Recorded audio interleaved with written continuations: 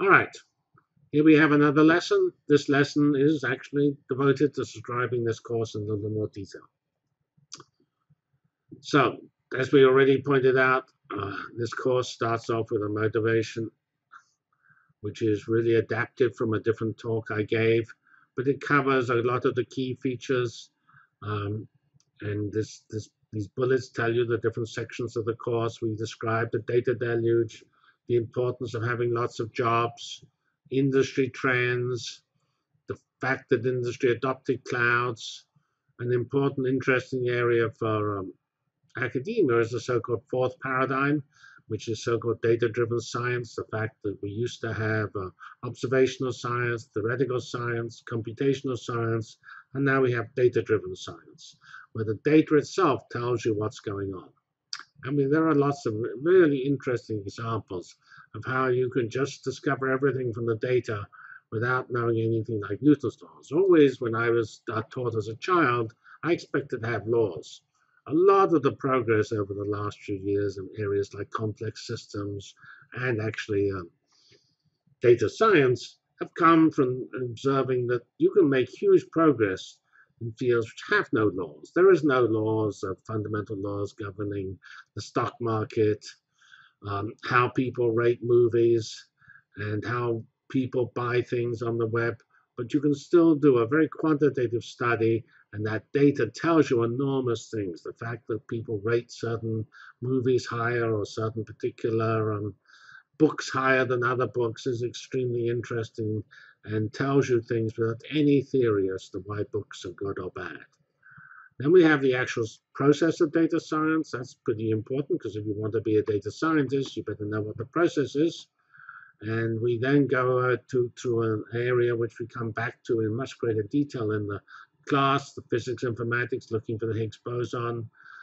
Say this particular overview just does some of the X's we have. We do recommender systems, which are used in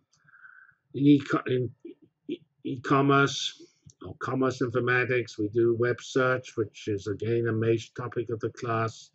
We have a rather broad overview of cloud applications, and we do this core discussion of parallel computing. Everything these days is done in parallel, and how MapReduce allows you to organize parallel computing computations.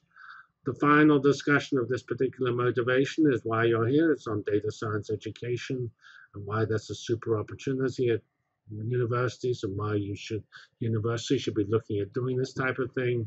And then we end up with some conclusions.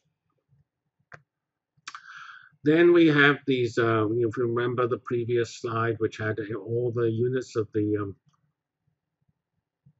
course displayed. We have 3 units which are called X-Informatics Introduction. What is big data, data analytics, and X-Informatics? And those 3 units cover all these topics here. Lots of stuff here. And it's actually not dissimilar to that motivation conversation for rather obvious reasons, because this was designed as the introduction to the course. The motivation was designed to explain to general public why the whole field is exciting. So they're not slightly different focus. This is particularly devoted to the course. The other motivation unit was devoted to rather more general goals. And so we explain this critical rallying cry of using clouds to process big data collaboratively using data analytics. And then we have why you should be doing it, so you get your job. We have the data deluge, all the fields which have big data. The process of data science, remember, data-driven science is going to change the world. We have examples like the internet and business applications. We have examples in science. We have this implication, which we mentioned for the scientific method. An interesting area is the so-called long tail of science, and actually there's even a long tail of books. And an interesting feature of the world we live in is that we have so-called big science and big books, or whatever you want, which are very popular books like those of Potter books, but there are also lots of not so popular books. And the key feature of this technology, it actually exposes this long tail of books. Because if those long tail of books are rated well by people who seem to have similar likings to you, they will be told to you, and you probably would never have found them otherwise. So this is more efficient, possibly, than searching through a bookstore. The Internet of Things, where there's by 2020 some 25 to 50 billion devices, billion devices going to be on the internet, is an important aspect of data deluge. Clouds, of course, the core infrastructure used to do all of this stuff. We describe some general features of the data deluge, how you use that to process big data, what the data science process is, and what data analytics is. Here we have our side MOOC on Python. This is describing, this is not the place you go to find out Python. It is just meant to describe those aspects of Python that you'll need for this class, and that is NumPy, numerical Python, matplotlib, how you plot things in Python, and SciPy, which has these things like the k-means algorithm in it and statistics, which are the key libraries to do scientific computing. Canopy is the software that we happen to use. There may be other software. It comes from a company called Enthought, and it's downloadable for free. After this, we have our 4 units on physics informatics. And this has a lot of, we use this example to tell you about how to count events and the basic statistics thereof. And we focus this on the most spectacular example of this field, the discovery of the Higgs boson, and look at the data which was exhibited for the first time that the Higgs exist. We have some rather general discussions about the monstrous scale that physics is done with a single experiment having over 3,000 people. And then we have this thing from the past, how to count events, and why if you count n events, the error is square root of n, and things like that. Then we actually demonstrate all of this with Python code, which generates events and counts things and stuff like that. We introduce some fundamental principles. I say we're using these examples to demonstrate technologies, in this case statistics, random variables.